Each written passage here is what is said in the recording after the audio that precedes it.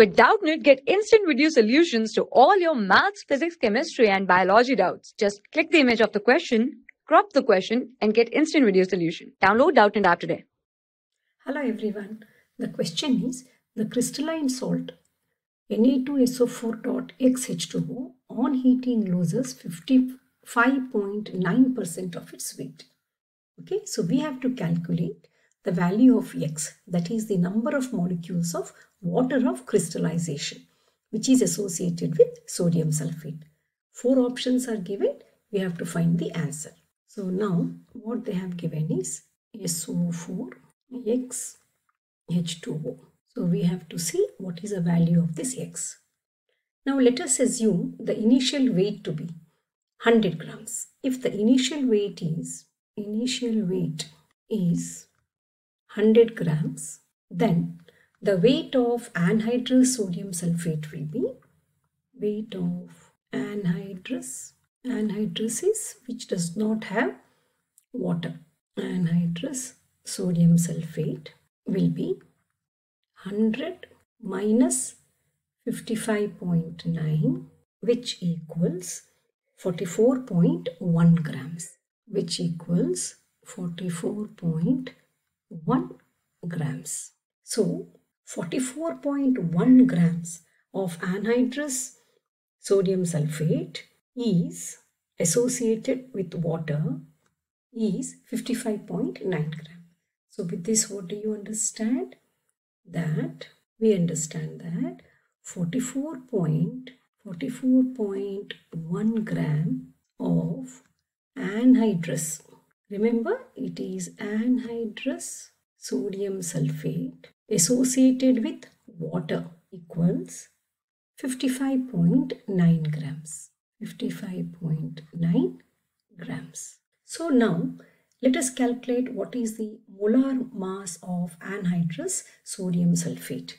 So molar mass, anhydrous sodium sulfate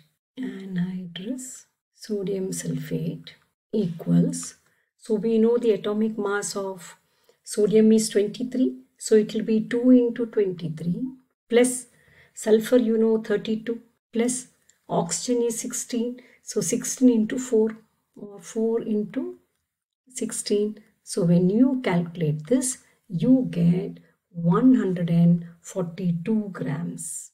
Okay, so you get 142 grams. So now, so we already have this 44.1 grams of anhydrous sodium sulfate associated with water is 59 equals to 55.9 grams. So let's find by unitary method. So 142 grams. So therefore 142 grams of sodium sulfate, and which sodium sulfate it is? Anhydrous sodium sulfate equals, how much it will be? 140. When we are equating with this unitary method we are following. So 55.9, which we have got here, into 142 divided by 44.1 divided by 44.1. When you calculate, you get over here 180 grams.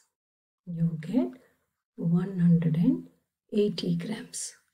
So now we should know the moles of water. So 180 grams you have got. Now we have to convert this into moles of water molecules. So how to calculate moles? It's very easy. You know the formula. So moles, that is number of moles. Number of moles, and we are talking about water, equals to given mass by molar mass. Molar mass of what? Water. So what is the given mass? 180 grams. What is the molar mass of water? You know, 2 plus 16, 18. And what is the answer? 10. So this is the molecules of water. Okay. So now with sodium sulfate, how many molecules of water is associated? 10. Let us see in the formula whether it is there.